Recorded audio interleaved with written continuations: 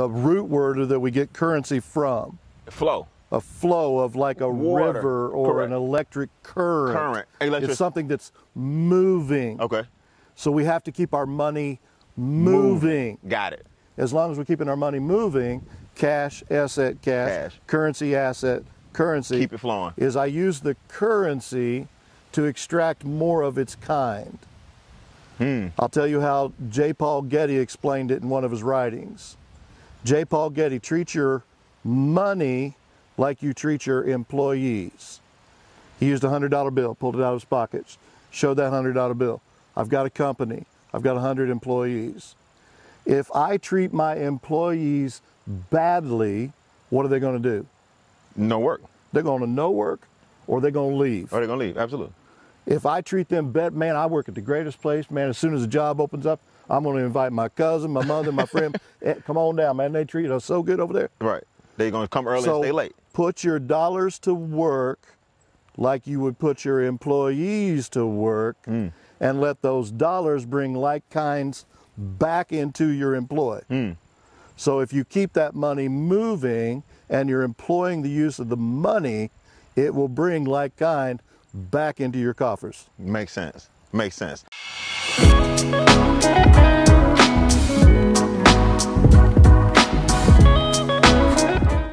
It's a great day to change lives. Welcome to another episode of the Instincts Podcast. And when I tell you, there's a special guest in the building today, and I'm going to talk about how our relationship forged and took off throughout the episode. But I got Mr. Clint D.C.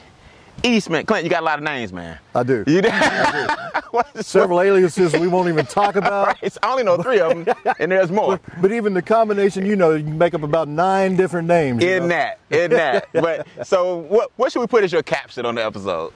Clint D.C. That's where most people know me. Okay. As D.C. or D.C. Project, but my friends all know me as Clint. All right. And I feel like even though we've known each other a short period of time, we friends. Like anybody that we coming on here, is like we get to know each other real quick. Real quick. So I consider you a friend, man. I'm going to go with Clint today. There you go. That's all right. So listen, man, as you've watched the show, if you haven't, we always start with a question, and then we end up at the end with your success, but we bring the end to the beginning. So what that means is, what arguably, and I say arguably because we've all been through some stuff, is the most challenging thing in life you've had to overcome, and how did you overcome it? Excellent. The most difficult thing, I think, for a man, because we get used to being reliant upon our ability to go, do, be, have, like we're going to take charge of the world, Absolutely. When I had my accident, and for those that I think probably see, I am a below-the-knee amputee. So as a below-the-knee amputee, I laid on my back in a hospital bed for 12 weeks. Wow. While they tried to put Humpty Dumpty together again. Okay. Wow. And I literally could not move. It crushed this leg. It fractured this one. Oh, wow. And this is me 100 pounds lighter. I mean, I got you. Sitting around getting fat and sassy in my old age here. So I was 25 years old. Oh, wow. And I'm looking at the floor and to the ceiling, and I've got 2 doctors in here, specialists, telling me I'm never going to walk again. And I'm saying, you're fired, you're out, you're fired, you're out, because as long as this is here, I can do it. I can overcome this. And when it got time to go down to physical therapy, I'm talking multiple reconstruction surgeries, as they're putting, I mean, literally 27 reconstruction surgeries. I was going to ask you roughly how I did not lose my leg technically until 3 years after the accident. The accident. I got you. We tried everything to rebuild and get up in physical therapy, and I could walk. Got you. But I said, I don't care if I walk out of this hospital on my hands. I'm walking out of this hospital. Absolutely. And so I says, are there any rules against crawling to physical therapy? Because they bring in this wheelchair in there. Oh no, Mr. Eastman, you gotta be in a wheelchair because you might fall, you might whatever. And I said, well, are there any rules about crawling? And I said, because I've got a specialist I've worked with in the past that used a system called original strength. Wow. You think about a baby. We're excited when they raise their head. We're excited when they roll over. Natural. Yep. We're excited when they pull themselves up on something. Absolutely. I said, I'm going to go through this course of original strength, retrain my body if I can't use from the waist down. I'm going to start retraining now. And it begins by crawling down. So I think probably overcoming that there may be some physical things that I either cannot do or I have to adapt and do them differently. Got you. Because of losing this leg. But as long as the brain is sharp, the rest, it's adapt and overcome. Absolutely. I love it, man. I love it. 27 surgeries. Now that I've only known you a short period of time. I didn't know that it actually was taken 3 years later. It wasn't an immediate thing. No. What? I'd actually gotten so tired of anesthesia that I said, is there any way to do this without putting me under? And they said, well, technically we could do an epidural. We heard about an epidural. That's what a female gets maybe to have a baby. Yeah, absolutely. To block that lower contraction thing. And so I actually had an epidural and was awake during the amputation of my leg. Really? Talking to my doctor. But you couldn't see it. I couldn't see it. I said, I don't need to see it. You don't need to see it, but you were awake. Bad enough hearing it. Yeah. With the saw and I mean, I won't get on all the crazy details of that. But I said, I want to hear it because my brain needs to let that go. Get out of here. And I said, so put some good music on. Steve Winwood, Back in the High Life. That's what you were listening to? That's what I was listening to at the moment they're taking my leg off. Wow. So if I'm understanding you correctly, when you said about the anesthesia, your body had actually gotten to a point where you were kind of immune is a strong word, but they rather do an epidural than taking so much anesthetic to put me under. They were having trouble bringing me back out of it. Oh, that's dangerous. And I said, man, I'd forget it. I don't want no. If I could do it with no drugs, I would have. Yeah. But an epidural sounded pretty good. That's right. That's right. So Clint, walk me through this, because there are a lot of people. We'll talk about. Do you mind talking about how the accident happened later? Okay. No, that's cool. Walk me through this part. 20s, surgery number 3. That's already a lot. Surgery number 12, surgery 18, surgery 21.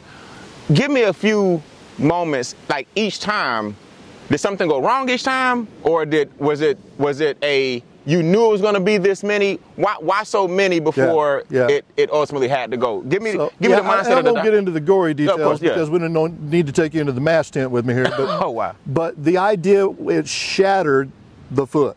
Okay. And if you don't know anything about your hands and your feet, one, the bottom of your feet have skin like no other place on your body. Okay. It calluses, it's tough enough to walk on. That's right. And the more you walk without your shoes, the tougher it gets. Okay. It's like the skin off of an elephant or a rhino. That's right. Or something like that. Yep. And so when it crushed those bones, it literally crushed 27 of those bones. Gotcha. So in there, the bones are trying to shift and turn because the ones next to them aren't holding them in place. Makes sense. The heel's out here, and the top of the foot is, and so they're trying to bring the heel back in. Gotcha. They're trying to reconstruct the surface, bone grafts, skin grafts, those type of things. Makes sense.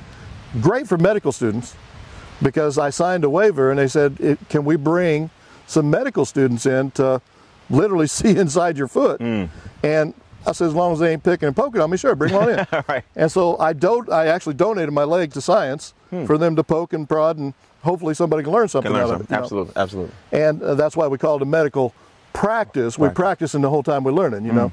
And so in that process of the bone surgeries, the skin grafts, the things like that, eventually what caused the final straw was infection set into the bone marrow. Oh, wow.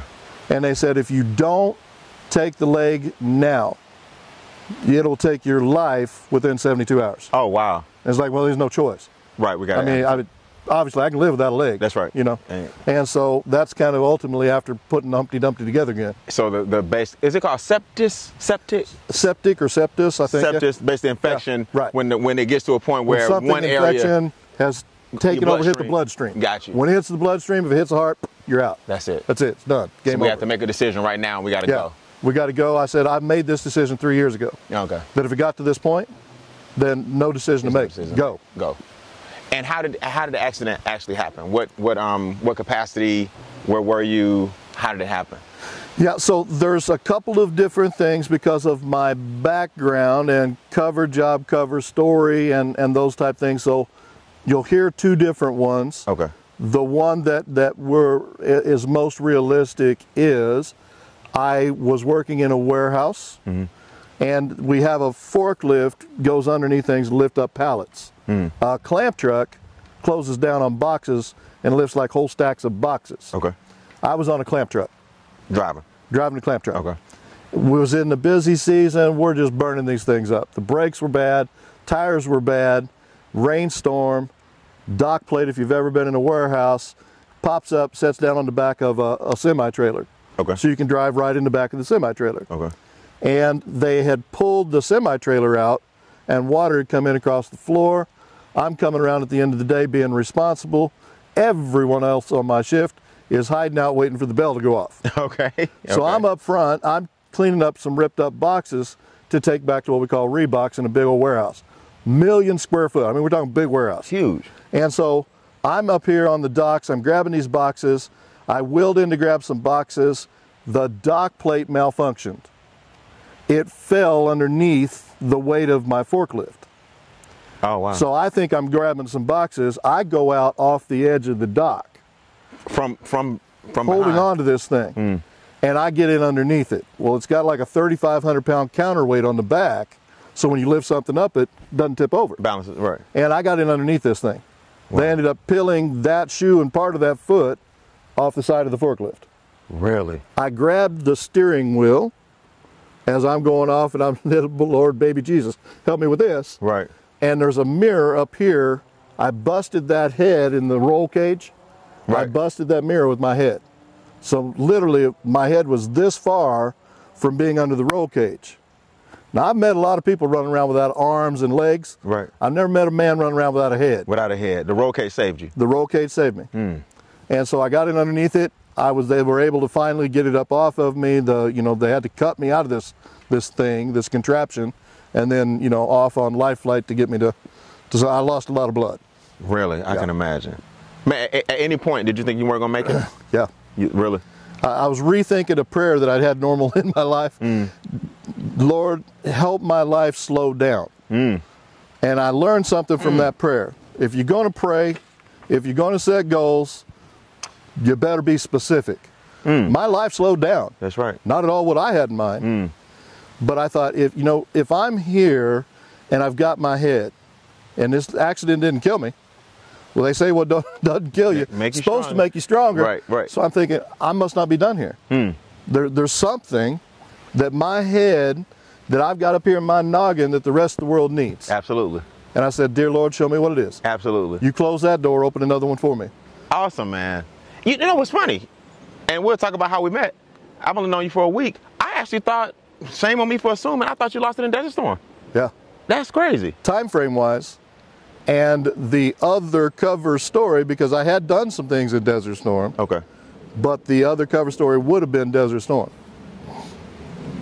I'm a little confused. Is it something we can't talk about? Really, it's something we can't. And okay. The only way we can explain that to the audience, if like, well, who is this cat? Right. Is I work for one of those alphabet agencies that we really can't talk about. A lot. Okay. Because of the matter, it's classified. I understand. I understand. And since it's classified, I had cover stories. I had aliases, which we kind of mentioned at the first of the recording. Yes. Okay. And so when it comes to classified, it's like, can't really tell you that. Can't really tell you that. Got you. Cliche, if I tell you, I have to kill you. I have to kill you. I want to be around, so don't tell me nothing we're not supposed to know. There you okay, go. Got you. But my assumption was in war, so that's amazing. Yeah. Thank you for your service.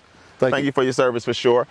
Clint, and there are a lot of veterans watching. There are a lot of people with disabilities watching. Yes. What is the politically correct or polite way? Is it disability? Is it I am disabled? These days semantics is so important. Yeah. My friend has a disability. What's not handicapped? I'm handy-capable. Handy-capable. How's that? I don't know. That's not the official term. I feel about that. That's when I throw a car. You know how I feel. There you go. But yeah, and so if it were what we would consider somebody to be in the day, maybe they were as slow, we talk about something be retarded as slow. Like I can retard an engine speed by setting my engine timing and that type of thing.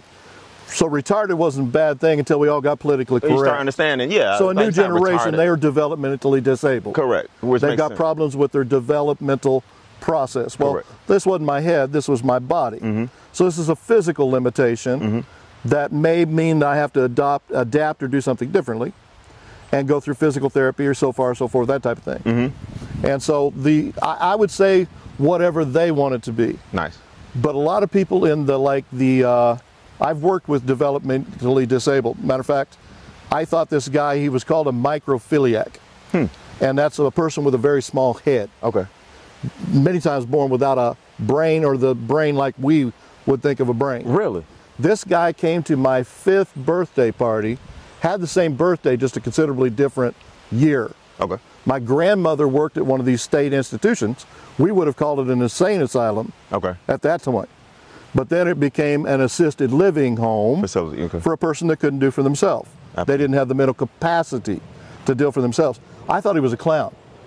Really? And I'm just joking and having fun playing with him. He's a normal person to me. He's just a clown. He's here to make me laugh. Got you. I'd laugh, he'd laugh. He'd laugh, I'd laugh. I thought we were just having a good time. Right. Because there wasn't any division in my head. Oh, he's one of those people. Between his disability. Between his disability and a normal person. A normal person. And so, one, I didn't have any problem with clowns. I know some people out there like, clowns is one of their biggest, whoa, you know, I don't like clowns. Right. Clowns are spooky because of Hollywood, you know, or something. Yeah. We built them into a movie or something. And so, I learned very early to tear down the walls, tear down the barriers, tear down the divisions, because that's Hollywood. That's not you and me.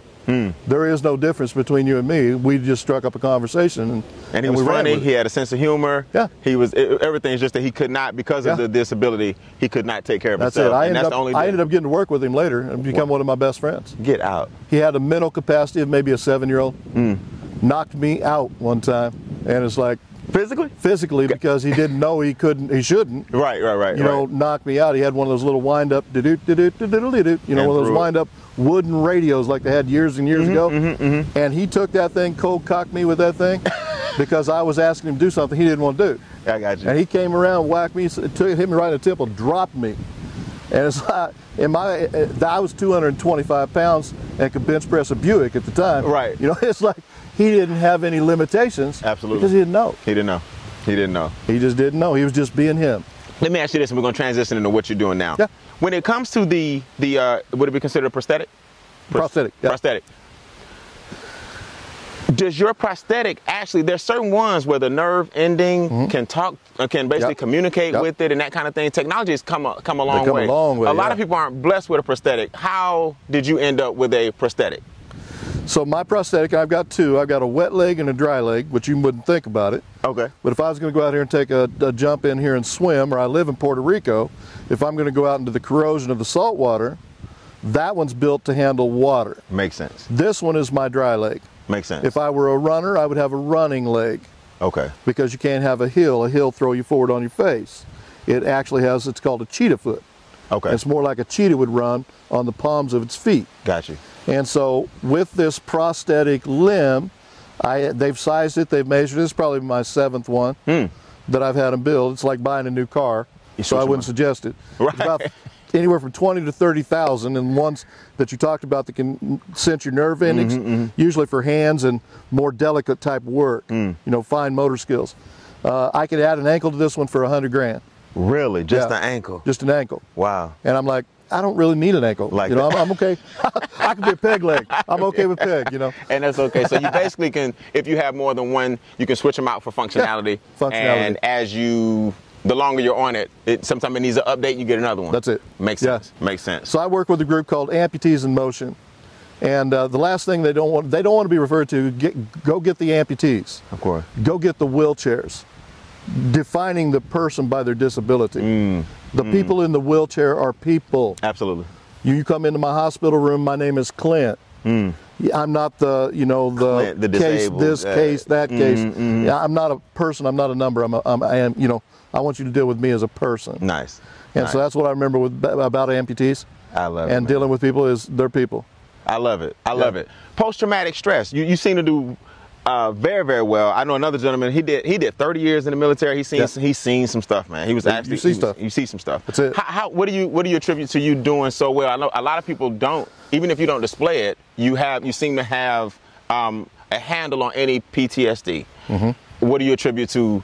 Let's talk to the veterans. Let's talk to people who are going through some things. Even people who have not been in the military deal with some levels of post-traumatic stress. How are you so well put together after experiencing so much? Yeah, I mean, it does extend to emergency personnel. You know, it doesn't make a difference if you're a police officer, a fireman. That's right. You know, anybody out there dealing with stuff. You see stuff. You're a first responder, you're going to see stuff, you know? And so as part of that, for me, part of it was a coping mechanism. I went and worked at the VA while I'm working through my issues because I want to be amongst my comrades. I want to be amongst the people that are going through the same issues. And there's no way better to relate unless you've been there. You've been to prison, you know how to talk to people in prison. How to deal with it, that's right. You've been driving a truck, you know how to talk to the truck driver. You've been in the military, you know how to talk to the military. And so, to me, it was compartmentalizing in my brain. First, consciously. But the thing I learned very early on about the conscious and the subconscious, until I got the subconscious working on the problem. There's a book out there, I don't know if you've ever read it, The Ant and the Elephant. No, I haven't. So the ant and the elephant concept, there you go. I need to get that. The ant and the elephant, and there's a children's book, a little different, but this is by the gentleman that was a downhill ski Olympic champion. And he's talking about the ant and the elephant. So if you consider right here, I got my east and my west different, but let's say I've got an elephant going from the east to the west. And on the head of this elephant, between his ears, is an ant headed east. Okay. So as this big elephant taking big, huge steps this way, if he takes 15 paces, he's going to move 15 to 20 feet. Correct. The ant takes 15, 20 paces, he's going to move about an inch. Right, on the elephant's head. On the elephant's head. Okay. So the ant in the story represents our conscious mind. Okay. And what it's capable of doing.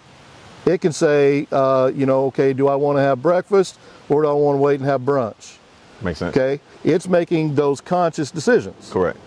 I don't have to remind myself to breathe while I'm asleep. Automatic. The subconscious does so much more. We're talking 2,000 neurons, synaptic connections, to 2 trillion synaptic connections. If I let my subconscious solve a problem, which is where most people's trauma sets in the subconscious, I'm not there anymore. I don't have bombs blowing up around me. I'm not seeing people going through the things that I saw. But unless I get the subconscious working on it, and the only thing it's working on is my conscious mind. Most people, I want to make sure I got you semantically. Most people try to solve it consciously. Consciously. You never master anything, but you've learned to let the subconscious handle it. Yeah.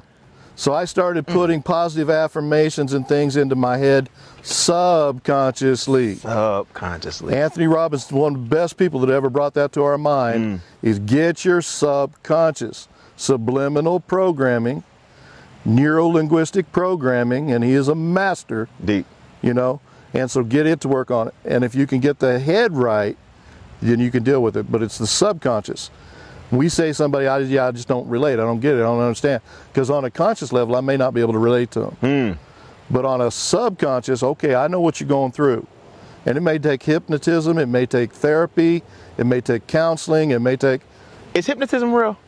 Yeah. You can't be hypnotized. Yeah. For a long time, I didn't believe it. Because I went to some stupid show in Vegas. I didn't either until they said you couldn't. You know? It's like, well, I'll show them, you can't do that to me, you know. And they did it? They did it. Yeah. I went to some stupid show in Vegas and saw the stuff behind the scenes. I was like, this is crazy. But the right person. That's magician stuff. That's magician stuff. Yeah. So back to this is the Instincts podcast. So we got to go back to this elephant ant real quick. Okay. Tie that parallel one more time. Make sure I understand. So the elephant is moving, let's just say, for example, excuse my hands, but from east to west, taking long steps. The ant is on top of his head, taking just as many steps and going the opposite direction. Make the parallel again between what's what? Yeah, so I may think that my goal is over here. If I'm the ant and I think I'm going over here to do something, okay, my subconscious mind is going to take so much longer to get over here. Okay. But my conscious, I meant to say conscious. Conscious on the ant. Conscious is ant. Okay. Subconscious is elephant. The ant going this direction is going to take so much longer to get there. Correct.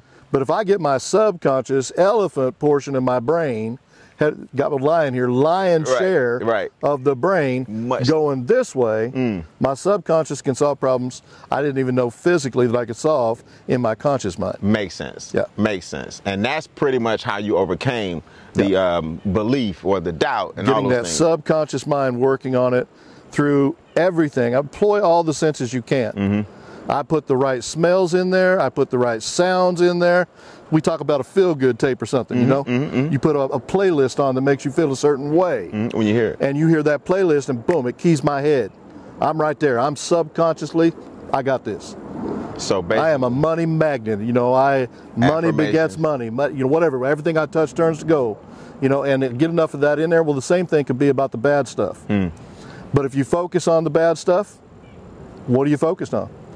The things you don't. Bad stuff produces or begets bad stuff. Absolutely. So the more I focus on this problem I'm trying to overcome, the more problem I'm overcoming. The more I focus on I've overcome that subconsciously, then I'm beyond that.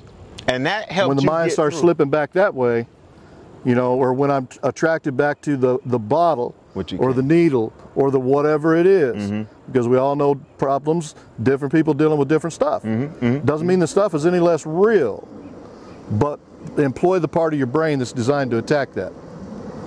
Man.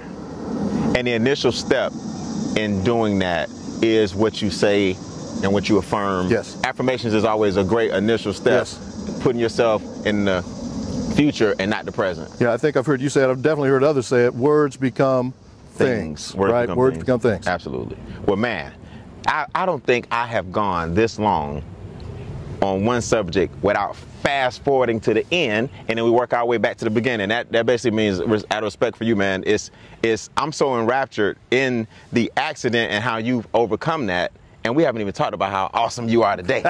So let's talk about that real quick, man. Yeah, man.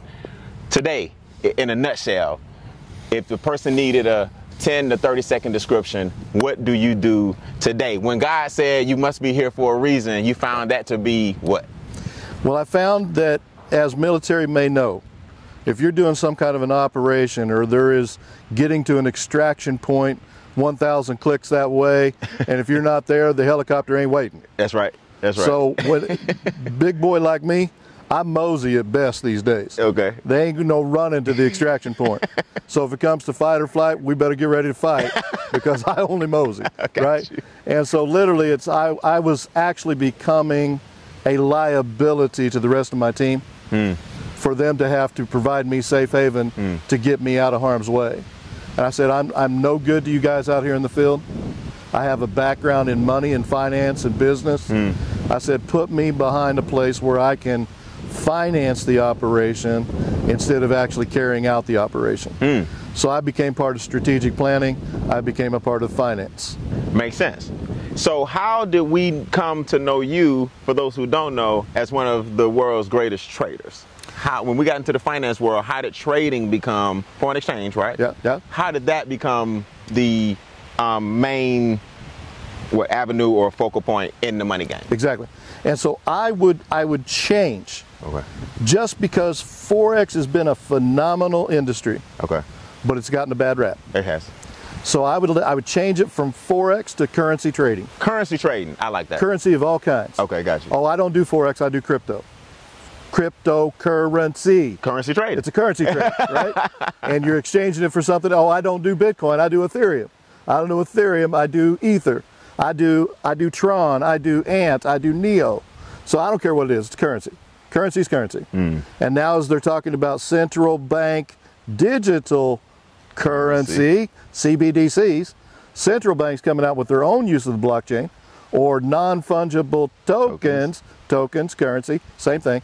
And so I teach currency trading because working for good old Uncle Sam, and for all of you that paid your taxes, thank you so much. Great. I have the best financial education that your tax dollars could afford.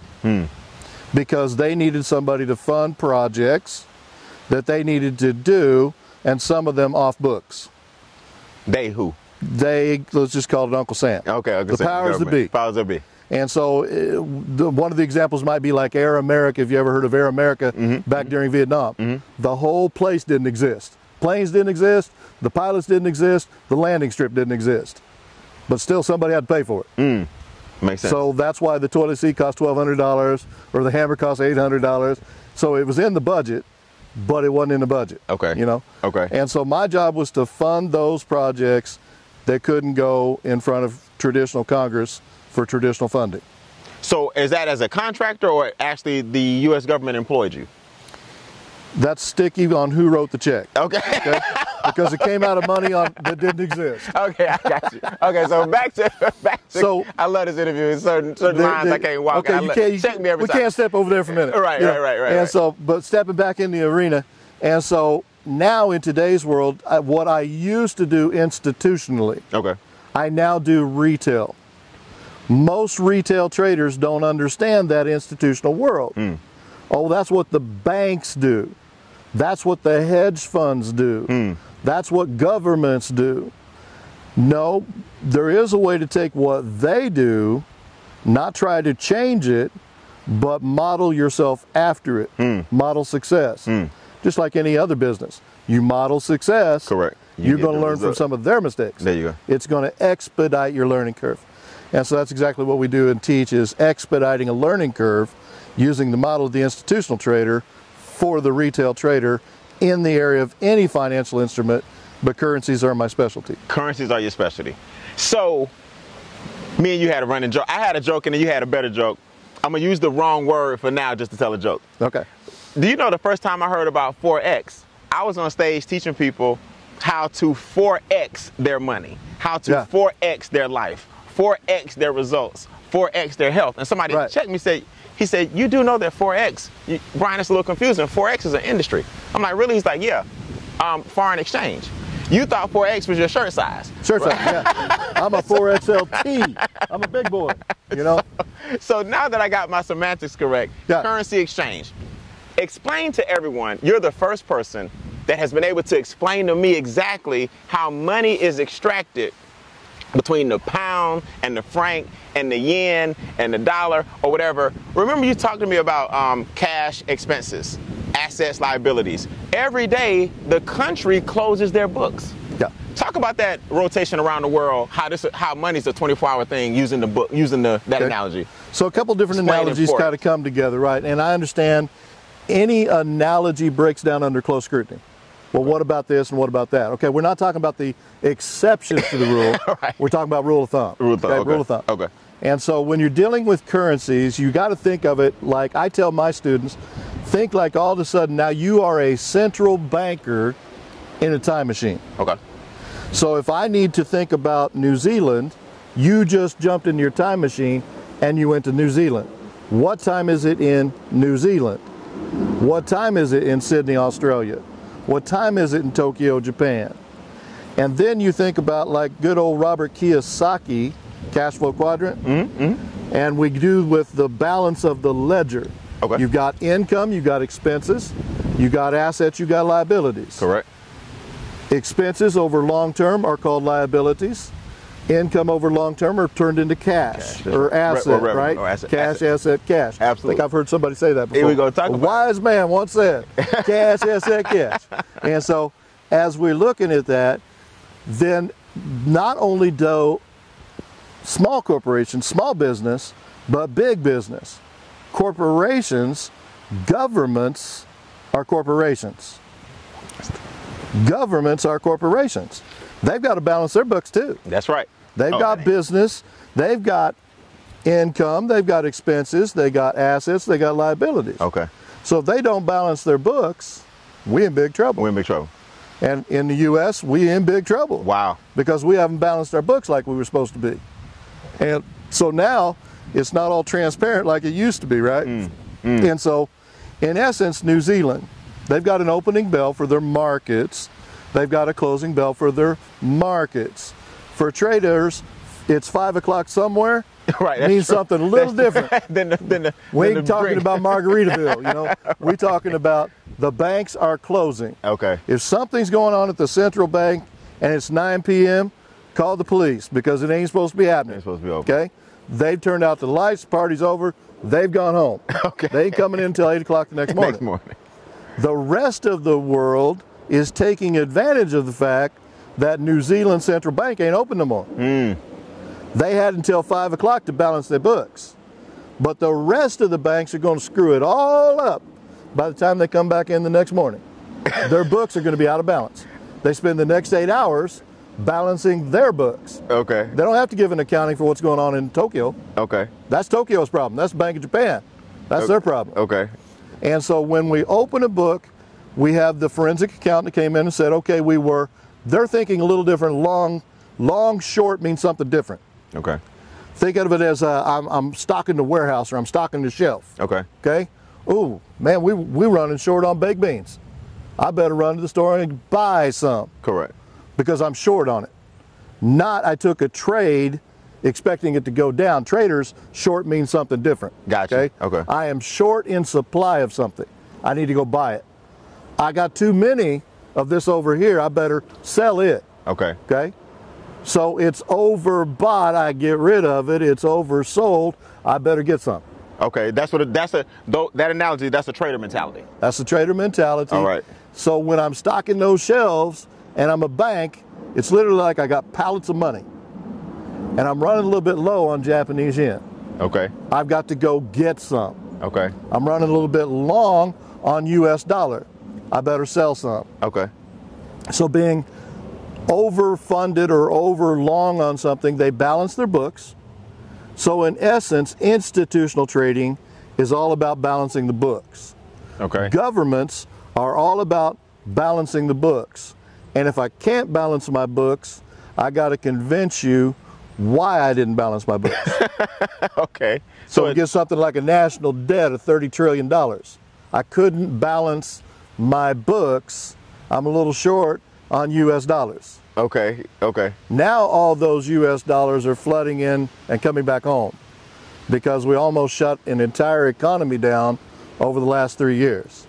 You can't do that without causing a major economic crisis. Okay, let me hop on that real quick. We're gonna get back to trading. Let's hop on that. Are you talking about like the stimulus checks and what's been happening with the government? Yeah. When you say we almost shot an entire economy down because we basically, did we print some money? Explain that. Yeah. We don't even have to print it. Yeah, we don't even have to print it anymore. Right. Now it's just a few keystrokes. We created it out of thin air. We borrowed it into existence. All money that exists is borrowed into existence. All money that exists is borrowed into existence. Okay. You are the creditor. You are not the debtor. But we've been taught since day one. If I'm running short, I can run out and get a loan. I borrow some money. The banks help put me in debt. Corporations keep me there. Inflation goes up. Can't buy with what I use. So you know the story. I know the story. The 4 things that you've talked about multiple times. Yes. Right? So in the process of this economic crisis that we've got, $80 trillion was put into existence that did not exist 4 years ago. $80 trillion. And a trillion is 1,000 billion. 1,000 billion. 80 of those. 80 of those was put into circulation or into existence. Okay. Because we were trying to stimulate an economy, a depressed economy. We're trying to jumpstart it. We were using the paddles on it. See if we can bring it back to life. And so this 80 trillion, that's more money. 40% of the entire world money supply was brought in over the last 3+ years. And we pay of all time. And that of all time. Of all time. Go back to the Pharaoh, Julius Caesar. You know, all time. All time. 80 trillion. 80 trillion. And how is that going to affect us? I'm asking you to do a forecast. How is that going to affect those of us that don't have our financial house in order? What did that influx do? An uneducated person says, well, that helped me. I came up. If it's more circulation in town, around. Yeah, I'll use an example of a guy down in Puerto Rico. I'm from Puerto Rico. Okay. That's where I live. And tax purposes, we'll get into that another time. Sure. So I'm in Puerto Rico. I've got a friend down in Puerto Rico. He's 3rd generation, born, raised Puerto Rico. Okay. I won't give any names. Protect the innocent, right? So he has a banana tree in his backyard. Then he goes out and gets a banana every once in a while. That's just as common as a mango tree, an avocado tree. He's got one in his backyard. Okay. And so this banana tree back there, under the stimulus guidelines, he put down that he was a banana farmer. He's a banana farmer. He's got one tree in his backyard. He's not even quite sure that it's his backyard. It might be the neighbor's backyard. He ain't real sure. Okay. But the stimulus said, what do you do to make money? And he sold me some bananas one time. He did come by my house and sold me a stock of bananas. Okay. So he is a banana farmer. Okay. All right. So he got a stimulus check. Part of it was a grant, part of it was a loan. Okay. Over the process of 3 years now is this banana farmer that's really struggling because of this economic injury and disaster loan. First it was the Paycheck Protection Plan, right. the PPP. Then it was the EIDL. Right. Now it's the ERC. Right. Now it's so all these programs that come out that are designed to help the person that's struggling. That needs it, right. Economic injury. Correct. You've actually been injured. Correct. I'm not faking this. I've been injured. Correct. Okay? Correct. I'm not faking this. He's faking this. Okay. Okay. Okay. But of the process, he got $75,000 as an injured banana farmer because his tree isn't producing like it once was. And about the time that it came due to pay the loan back, they came around and forgave it. So not only low interest, now he doesn't owe anything. That's right. He is better off than he was the 3 years previous. He never made $75,000 in a year. He never made $75,000 in 3 years. So he is better because of this stimulus package. Okay. I think we call that work in the system. He worked the system. There's some kind of a hustle going on there, right? Right. And so rather than try to change the hustle, we should probably change the legislation. There are some problems there that are above our pay grade, right?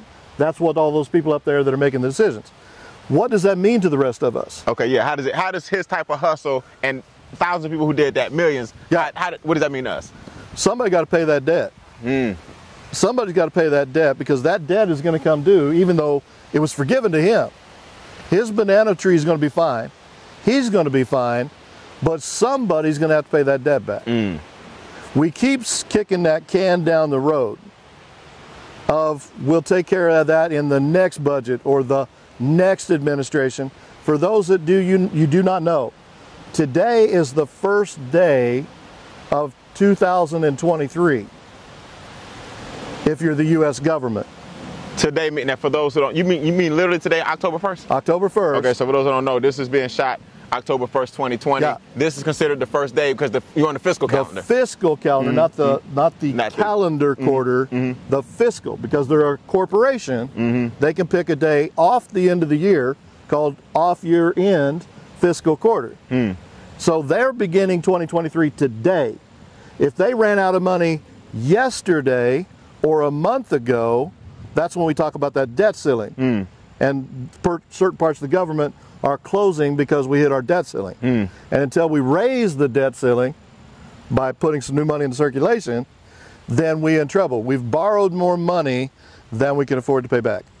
And when the next generation or the next one or the next one has to pay back the 80 trillion that this generation borrowed, they'll see that in the form of what? High interest rates? High interest rates, more inflation. More inflation. Because interest rates are what we usually put into place to bring inflation down. This is the highest inflation that we have seen in 70 years. Now the numbers may be lower, but we're measuring it different. Because the politicians didn't like the sound of 18, 19% inflation. So they calculated different. President, I can go in there and say, I don't like that number, make it different. So they made it different. So it's higher than it was back in the 70s. If we remember maybe our parents or grandparents, depending on how old you are, maybe it was you. But back, I was 5, so I don't really remember. I remember something being said about gas shortages and gas lines and rationing and things like that. That was the highest inflation rate number. This inflation rate is twice that. Wow. Twice that. Twice that. And I think I heard another wise man say that the S&P 500 just lost a big percentage over the last 2 weeks. Correct. GBP, the Great Britain pound, lost 33% of its value. 33% of its value. It's the first time in 20 years that $1 buys me €1. Not €1 buys me $1.50. Like a the euro used to be more than the dollar. Now it's less than the dollar over the process of the last couple of weeks, couple of months. So last thing I want to say on that subject, what can we do? See, that's why, Clint, that's why I've been hanging with you. How do we fix it? Commodity. There is real money and there's monopoly money. There's play money. All the stuff that we're dealing with right now, currency is a different word than money. Currency represents money. If you go back enough in our history, there was something called a gold certificate or a silver certificate that you could literally take this $20 gold certificate, exchange it at the bank for that equivalent in gold. Okay. This was a warehouse receipt for that much gold or that much silver. Old Nixon back there in about 1971 took us off the gold standard. And our dollar sign that used to have 2 uprights and an S is now 1 upright and an S. It's not even real money anymore.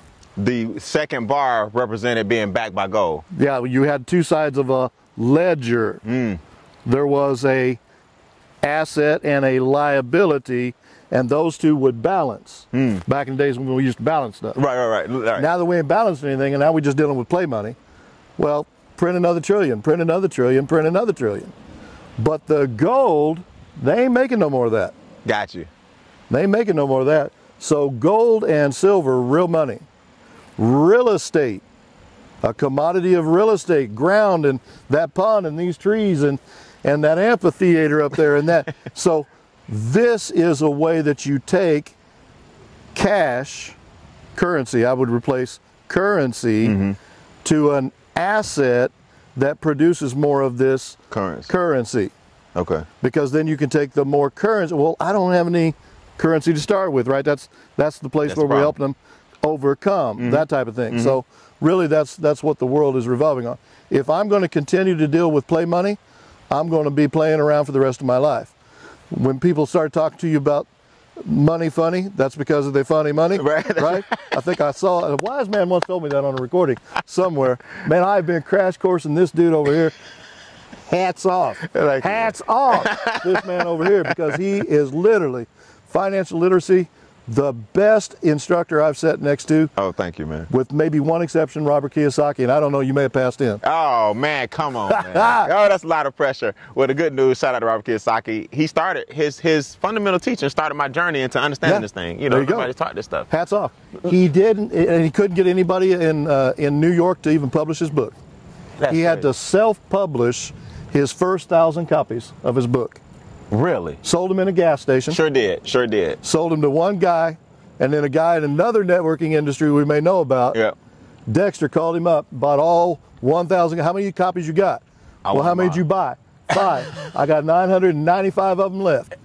He bought all 1,000 of them, and distributed them into the network. Rest is history. You got one, I got one. We still talking about cash flow quadrant. That's right. Rich man, poor man, right? Or rich dad, poor dad. Rich dad, poor dad. Well, I appreciate it, man. That's a heck of a compliment. Let me ask you this real quick. Just draw this parallel, and I'm going to get back to trading. We got to do part 2. You got to come back, man. Oh yeah. There's a difference between money and currency, right? And then we kind of went through an example, but in layman terms, let me see if I get it. I may have it right, maybe have it wrong. Okay. Currency is more valuable. Currency is what we go out and trade. Okay. It has value because somebody said it has value. Belief system. A belief system. We say that the dollar is backed by the full faith and credit of the United States government. Correct. But as soon as we lose confidence or faith, like we did back in 2008. That's right. That's why we had crypto come out in 2009. That's right. We didn't believe them no more. They lied to me. People lie, numbers don't. Cryptocurrency is based on numbers. So that's different. Even though you're not a master trader of crypto, you believe in the crypto industry. It's here to stay. It's not my specialty. Yeah. Because I've been doing the other one for that many years longer. Correct. But I'm saying your belief in it. Yeah, the last change I made to my trading plan was in 2009. Okay. because I'm adding that new financial instrument. Not sure what it's going to be when it grows up, Right. when it gets done. But even a guy like me, one of my number one mentors, he's in his 70s, is one of the best crypto traders I know. He retrained himself. You would recognize him because he's got one of those indicators that traders call his last name when they put the indicator up on their screen. So if you've ever used a Bollinger Band, I won't give away the first name, but you can go look it up. Okay. Okay, that's one of your mentors. Right. Okay. So here's a strange dichotomy. This is strange for me. Whether we want to say currency, asset, currency, or cash, asset, cash, we do believe that the dollar is losing its value. Is that safe to say because of Yes. because of the pump and influx of Yes. the 80 trillion and all that, right? It's lost its Yes. value. Help me draw a parallel between taking some cash, getting an asset, we're here at Bean Acres, for example, and this asset is generating more cash. Why am I going back to something that's losing value? Is it only because right now we still believe in it, so I need as much of it as I can? Why don't I just stick with assets, assets, assets? I know why. Because I got to have something to trade. You pretty much answered your own question. So The banker would describe it that think of where else do you see the word current? The root word that we get currency from. flow. A flow of like a Water. river or Correct. an electric current. Current. Electric. It's something that's moving. Okay. So we have to keep our money moving. Got it. As long as we're keeping our money moving, cash, asset, cash, currency, asset, currency. Keep it flowing. Is I use the currency to extract more of its kind. I'll tell you how J. Paul Getty explained it in one of his writings. J. Paul Getty, treat your money like you treat your employees. He used a $100 bill, pulled it out of his pockets, showed that $100 bill. I've got a company, I've got 100 employees.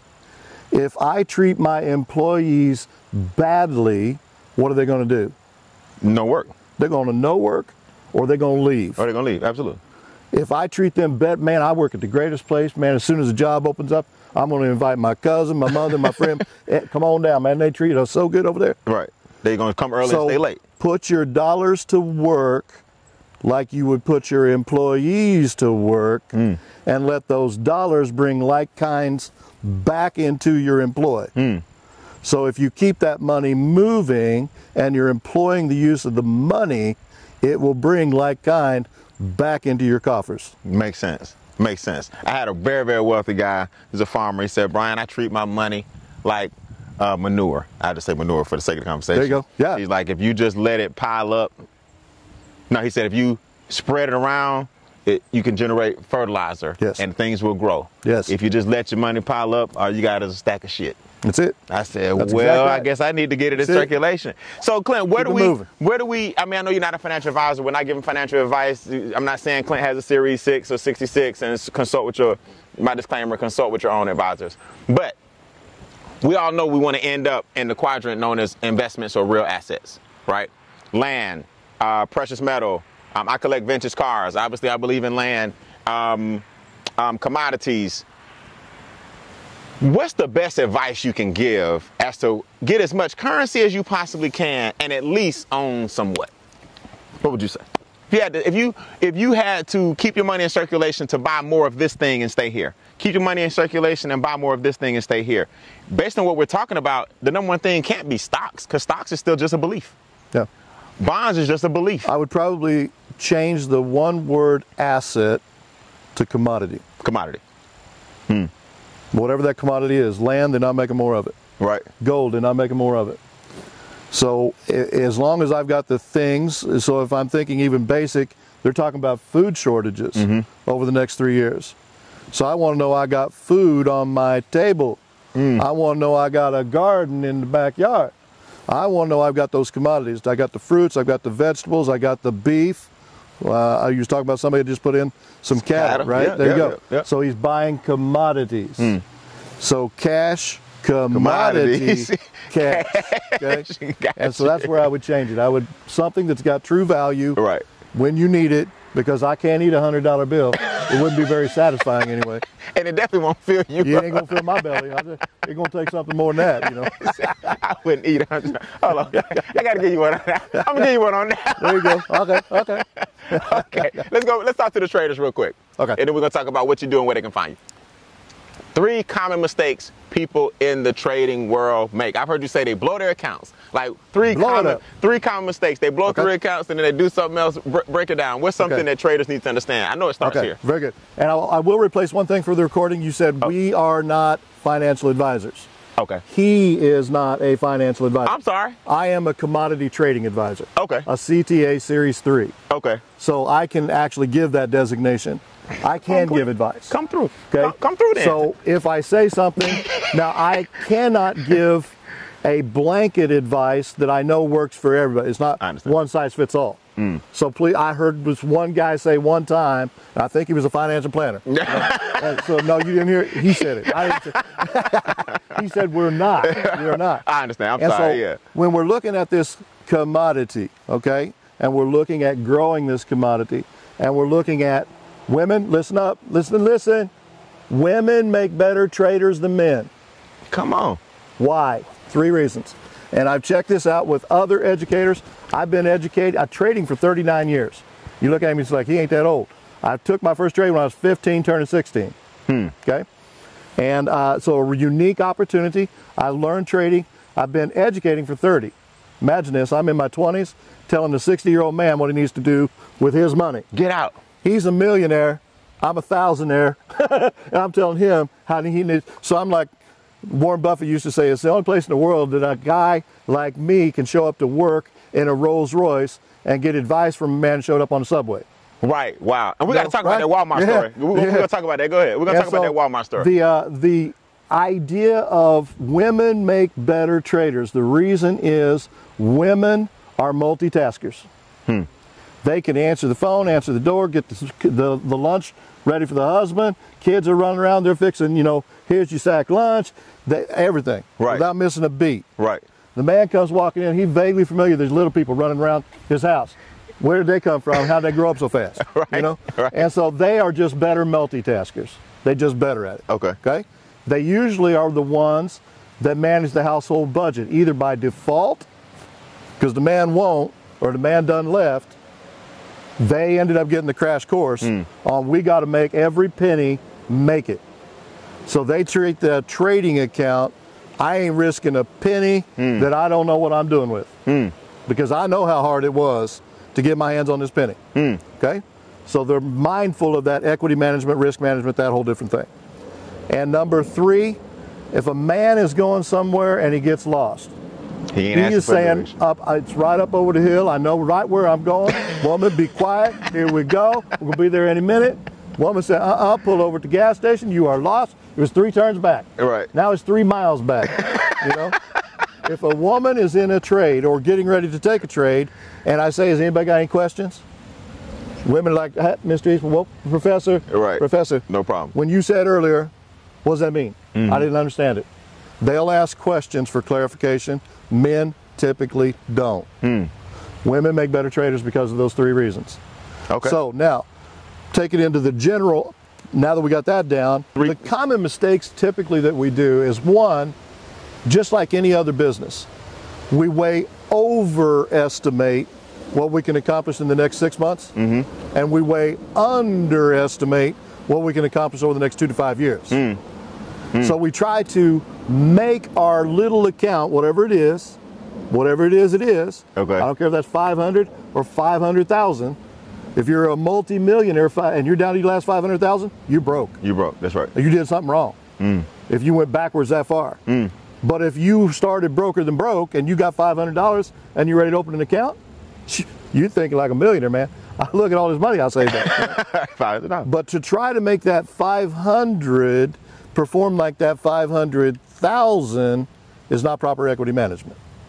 People over leverage. And when they over leverage, they get caught in something known as drawdown, stops them out of a trade, and they're working backwards. My 500 is now 400. Now it's 300. Now my broker says I can't trade because I don't have enough in my account. And that's called blowing the account. That's called blowing the account. So the common layman terms for those of us that don't understand trading a whole lot, traders, I know y'all get it, but for people like me, that common mistake is basically give me the analogy again. Underfunded or under-leveraged, and over trading or over leveraging your account. Your account. Okay, yeah. And that's how you blow the account. That's how you blow it. All right. Maybe a second mistake people make. Second mistake that they don't do is when they don't have a trading plan, either they didn't write it down, because I ask a lot of people, matter of fact, we just had a boot camp on that very thing. Because I'm talking to people maybe that have been trading 6 months, a year, 2 years, 3 years. Well, I learned how to trade from this person over here or this company over here, and they never really emphasized that. And so, do you have a strategy? Well, I got a strategy, kinda. You know, where's that? It's up here. You got it wrote down? No. Then I don't know whether you're breaking the rules. You don't know whether you're breaking the rules. And like a dream, like a goal, like a plan, like an action, like a playlist, like a whatever, if I don't know what the plan is, I don't know whether you're working your plan or not. Right, okay. Right? And so as a coach, as a mentor, if I can't look at it and see what it is, if you can't look at it and see what it is, you don't know whether you're violating the rules or not. So to have a written trading plan and sticking to the rules of equity management and risk management. If I violate my own rules, the biggest problem we have in trading is if you break your own rules and you made money. Oh, then you start to... Now you start thinking it's okay to break your own rules. Break your rules. So you remember the last time I got you. that I did this, it turned out okay. It went really well. So Man, set your parameters. Like that every time. Whatever your parameters are, that you stick to your rules. Stick to your rules. Stick to your rules. I guess like a casino. Like a casino. Just know when if you said I got a system. If you said you leaving here, leave here or whatever. Okay, that's it. I got you. When I get down to this level, I'm done for the day, done for the week, done for the whatever. You've got to. I'll draw down to this level because losing is part of trading. You have to build that in your mindset. Losing is part. I take losing trades. I've been doing this for a minute. I take losing trades. You're going to take losing trades as well. There's big winners, little losers, big losers. Keep 3 of those. Get rid of the big loser. Because little losers, that's part of the game. If you could just eliminate the big losers out of your trading portfolio, you'd be doing fine. Absolutely. That applies to a lot of things. A lot of things. Yeah, absolutely. Well, that was a big mistake. I can overcome a little mistake, but a big, that was a doozy, man. Mistake. I even did it twice just to make sure it was wrong the first time, you know. I thought I screwed it up when I screwed it up, you know. Right. That's crazy, man. Well, before I ask you my final question, I got to take advantage while you're here from Puerto Rico. How me and you met? You know, I think we're onto something special here. You know, I teach economic empowerment, mindset, messaging, and money, and we're going to do some serious business together. Not privy to tell everybody right now, but you said, but Brian, I vetted you before I even sat down with you, and you looked at my family 5 generations deep on both sides. Is that true? That is true. Okay, number one thing, most people maybe not even vetting, what's that mean? Meaning like I took him to the vet. I worked before you decided to go in business with me, you wanted to make sure I was who I was. That's exactly right. Okay. Before I worked with the president of the company and the CEO of the company, they had to get on the phone with me as well. Because I vet everyone that I'm in business with. Absolutely. So we're sitting here, so I checked out okay. You checked out okay. Okay.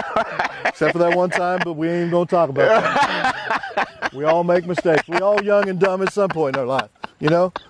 Some of us grow out of it, you know, and that's exactly what's happened here. Okay.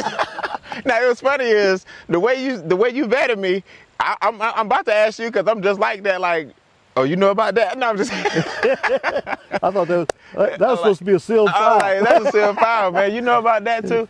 So you did. So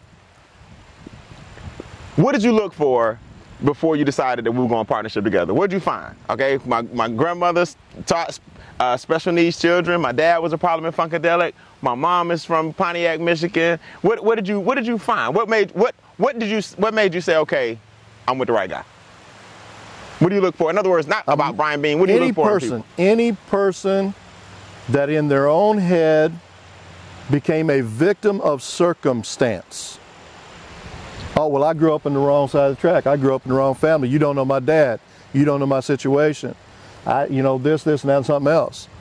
man, we've all got a past, every one of us. And some of us, we don't want to talk about parts of it, and that's perfectly fine. You talked about isms. I thought that was probably one of the best pieces I've heard out of all the things that you've done. Thank you, man. But when we talk about the divisions that we put up there and things that we're dealing with, you know, I even talk a trading strategy where you're in an abusive relationship with your trade. And you keep letting it do bad things to you, and you keep going back, you in an abusive relationship with your trade.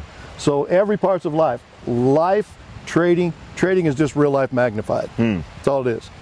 And so when we got to talking about this is a person that wasn't going to let his past be a victim of circumstance. You don't understand where I'm coming from.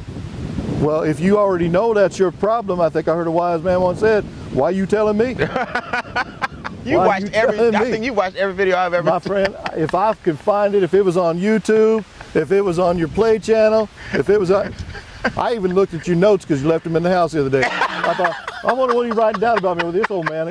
He is cuckoo as Cocoa Puffs, man. I did leave my notepad in there. Hey, that's all your stuff, man. All you saw was my chicken scratch. There you go. Well, let me tell you, man. First of all, before we tell everybody where to find you and what to do, if you had to pick one animal, this is the Instincts Podcast. If you had to pick one animal that you relate to the most, what is it and why? You know, I think a lot of people relate to an eagle. Okay. My reason for picking an eagle is I heard a story once about an eagle and a squirrel. And so the squirrel, I'm not going to pick the squirrel, it's hard to herd a squirrel. But you take the mindset of a squirrel and you take the mindset of an eagle. They only know what they know, and when they know more, they can do more. It's just like any other area of life. So the squirrel typically stays within about a 40-block range. That's what a squirrel knows. It can get as high as the top of your house. It can get as high as the top of the telephone pole or the tree. That's as far as it can see. It knows the land in which it's surveyed. It knows its world. It knows its enemy. It knows what it's looking for, what it needs for sustenance. An eagle, the one that I relate to, because the eagle can get up as high as 10,000 feet and see as far as 10 miles. They're known for their vision. They're known for what they can see. They can see a mouse. They can see a fish out here floating underneath the surface of the water. They can come down. They can be a predator when they want to be, but that's not really what they are. They're not predators. That's just them and a part of the circle of life. They know that that mouse is there for their food, their sustenance, just like the nut is there for the squirrel. And so they're not designed to be predators. They're just looking out for themselves and their own. And they typically, they mate for life. They are very loyal in creatures. They will, just everything about them, because they see more, they know more, and when you know more, you can do more. And so I relate to the eagle in that reason.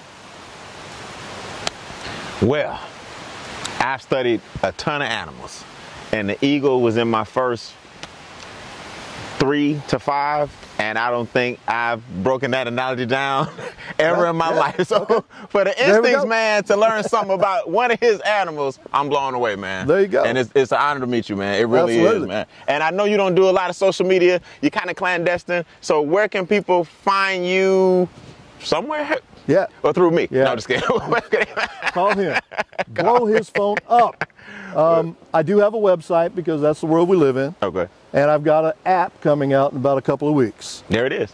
So because we were talking about that currency concept, currency strength analysis years ago was called commodity strength analysis. It's the same acronym, CSA, 5 easy steps, CSA5steps.com. CSA5steps.com. And then there's going to be a mobile app at your app store, CSA 5 steps as well.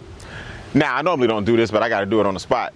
Can the followers of the Instincts podcast get some kind of cool discount or anything if they go to your site? Man, absolutely. Can we work something out? Absolutely. All right, we're going to type in podcast Pondcast. Pondcast. By the time this airs, they'll have maybe a code or something, and that way you'll know that they funneled through watching the show. Cool. Yeah. Is that cool? We'll give them some We'll kind hook them up. We'll hook them up.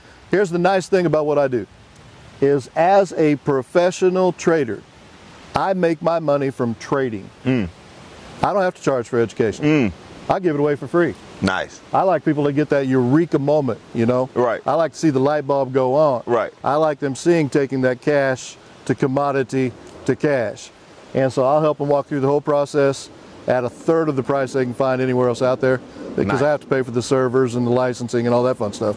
But as long as we keep the regulators happy, I'll give it away Good. for free, man. Well, hey, man, this has been Clint D.C. Eastman. We're going to do some incredible things with MWR Financial. We ain't going to tell y'all right now, but just know that we're not sitting here without brainstorming and figuring out how we can help more people live out their wildest dreams. All right, it's a great day to change lives, man. I appreciate it. Absolutely. All right, see Appreciate you, All man. right, thank you.